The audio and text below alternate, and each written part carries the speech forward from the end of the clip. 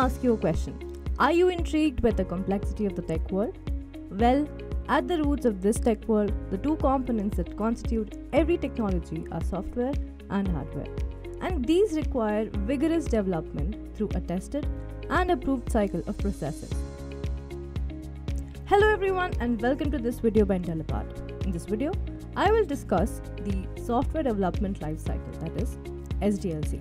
But before we begin, please make sure to subscribe to our channel and hit that bell icon for regular updates. Now, what is SDLC? SDLC, it stands for Software Development Lifecycle. It outlines the numerous steps needed in creating software to produce a high-quality end product. The stages of the SDLC encompass the entire life cycle of a piece of software from conception to retirement.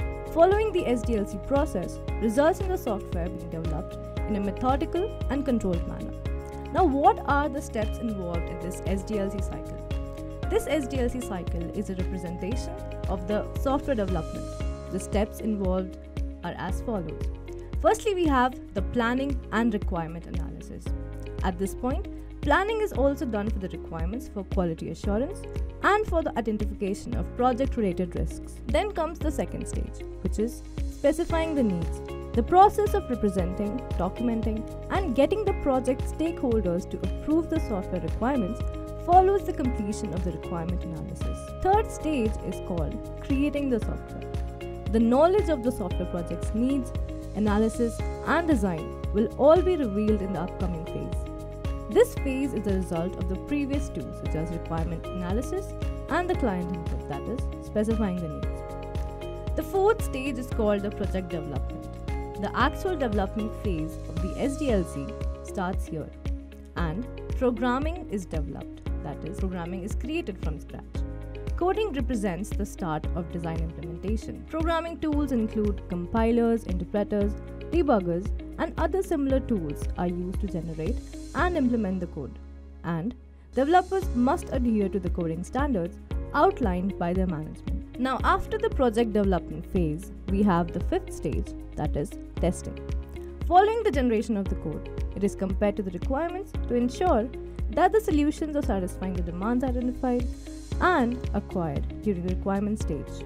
Unit testing, integration testing, system testing, and acceptability testing are carried out at this level.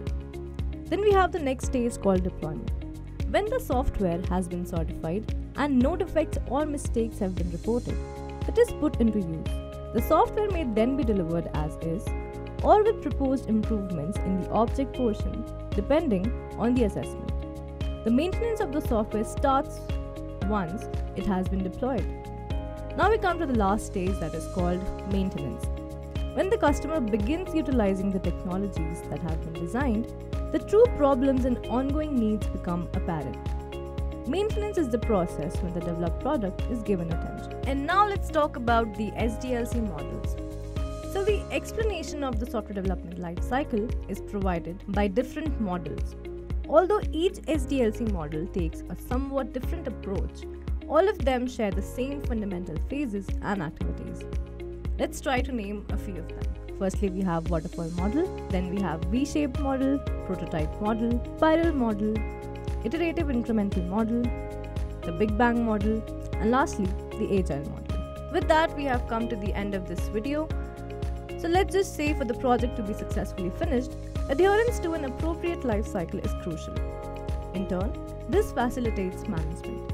Each model of the software development life cycle has pros and cons of its own. Elements like requirement analysis, system complexity, project size, cost, skill limitation, etc. can help establish the optimal model for any project. And that's it for this video. Thank you.